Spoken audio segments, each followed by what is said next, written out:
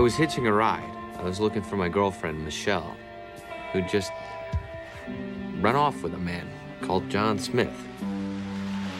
No, really, that was his name. I knew him. It was John Smith. Once at a party, he tried to sell me a gun. And then later at the Vine, he made everyone quiet down for a few minutes because I was singing along with the stereo. Woo! And he liked my voice.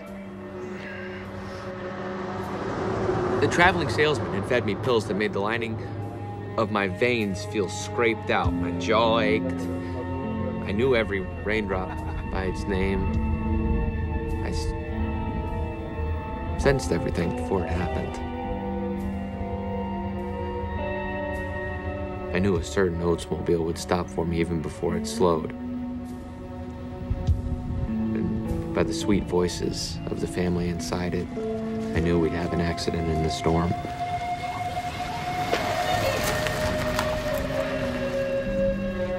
I didn't care.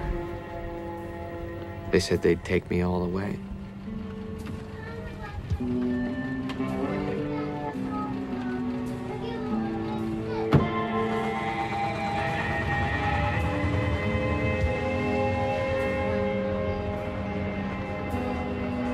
Pretty wet out there, isn't it? Got kids, so we're not gonna get very fast.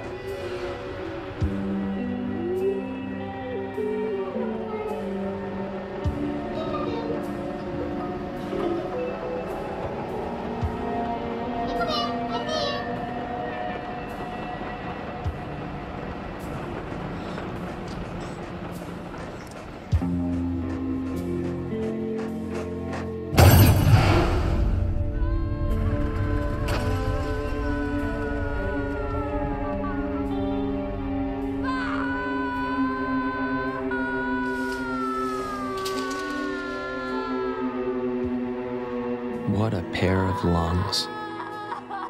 She shrieked as I imagined an eagle would shriek. It felt wonderful to be alive to hear it.